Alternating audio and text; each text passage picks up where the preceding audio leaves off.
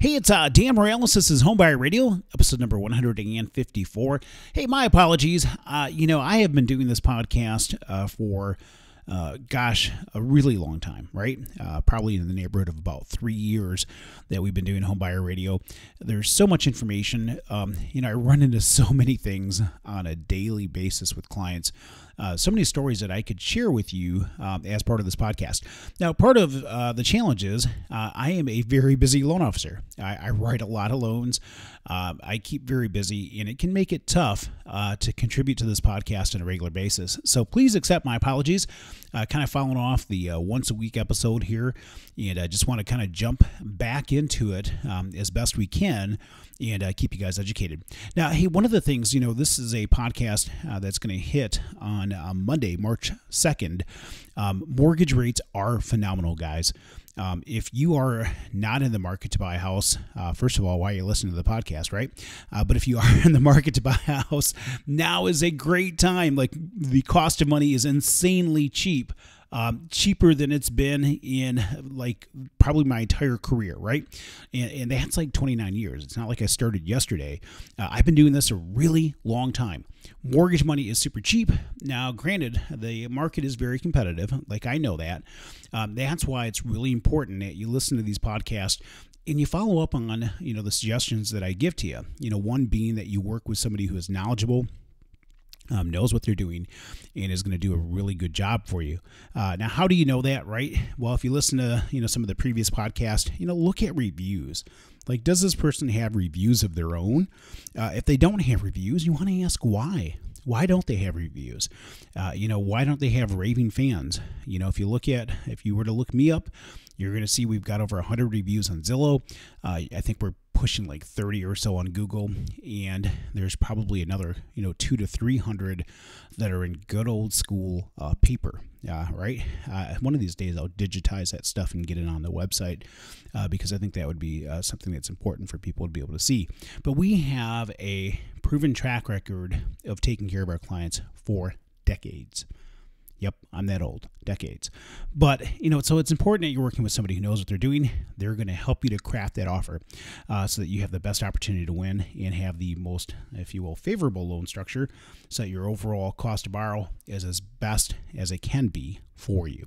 So this week, what do we want to talk about? We want to talk about stupid tax, right? I think I've talked about this before in a previous episode, where sometimes clients end up paying what I like to call stupid tax because they do something that puts them in a less favorable position, or they do something that hurts them along the mortgage process that they didn't realize, and they end up paying what I like to call stupid tax because this mistake is something that becomes costly or hurts them long term. I've run into it more and more often where I have clients who will reach out, and these clients know more about the mortgage business than I do. And, they're typically people who, have probably done too much reading on the internet. They believe the things that they read on the internet to be true, when oftentimes they're not. I recently, within the course of this last week, had a young lady who reached out to me, and she was looking for information. She had made application with multiple lenders, not just us, but with multiple lenders. And she proceeded to tell me that, she had a really good offer from this other lender, and the other lender was going to let her do a 3% down payment and not pay any mortgage insurance. And on top of it, it wasn't going to cost her anything, to buy out of that mortgage insurance. And she was going to get a market rate and blah, blah, blah. Well, long story short, she wasn't getting a market rate. She was getting an above market rate. She convinced herself that it was a market rate, but it wasn't, and at the end of the day, that loan structure could have potentially been something that was in her best interest, and it may not have been, right? Because part of the discussion that you have to have with your lender is, what are your long-term goals? What are you planning on doing long-term? Are you going to stay in this property long-term? Are you going to prepay it faster? Is there a potential for significant change in income? Potential that, if you're a single person, that, you might have a change in life where you end up getting married, and, any multitude of things that can happen that may make a difference in how long you're going to stay in a property. In this person's case, there's a high probability that she was not going to stay in this property long-term. That loan structure may or may not have been appropriate depending on what she was going to do. So what happens, though, is because she knew more about the business than I did, she assumed that, she was getting a market rate, blah, blah, blah. Well, long story short, I know who the other loan officer was that she spoke to. Nice enough guy, but he has about 1/3 the experience I do. Has a track record for making promises to folks that don't always get delivered. And so this is just one more person that is likely going to experience that if she chooses to work with him as part of this process. So don't put yourself in a position where you can pay stupid tax. Take the time to listen to what a prospective lender is asking you and what information they share with you. Kind of go through, listen, does it make sense? Can you provide me with some additional details? Why would this structure be something that you would recommend? Is this something that you would do personally? Research the lender to make sure that the lender has a track record of servicing people successfully. Go through and do your homework, but don't assume you know it all, okay? Because you don't. Let me tell you, most of you who are listening to this podcast, you don't know this industry like I do. You don't know this business like I do. I'm not saying they have to be conceited or to be some kind of, full of himself mortgage lender, as much as, when you are dealing with something as big as a house purchase, you really want to be able to trust and know that the people you're working with actually know what they're doing. Hey, when I just recently sold a condo that I owned, I hired a realtor. Could I have done the paperwork on my own? Absolutely. But was I an expert at pricing that property? Was I an expert at marketing that property? No, I wasn't. That's why I went and hired an expert. That's why I listened to what she told me. I did the things she told me to do so that I could sell that property and maximize the profit that I made on that property. I just got done building a new house.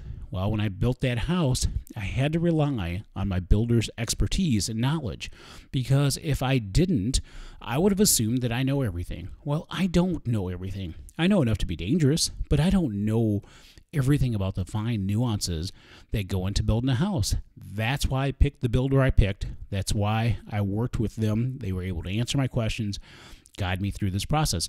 You really want to work with people who know what they're doing, or you risk yourself paying stupid tax, because you end up making a bad financial decision based on bad information, and long term it ends up costing you big time. So don't be somebody who thinks you know it all, okay? Don't be somebody who ends up paying stupid tax. Do your homework. There's nothing wrong with that.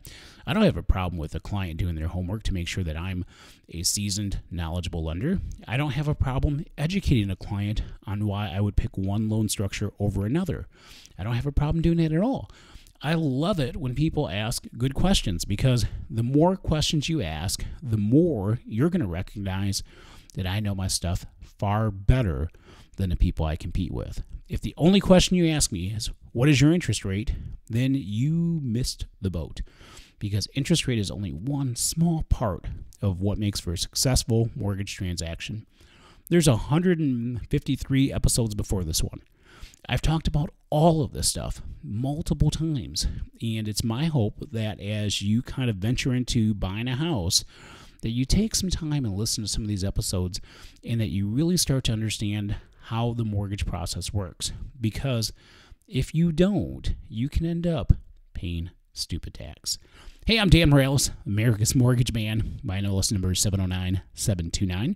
My phone number is 616-931-4629.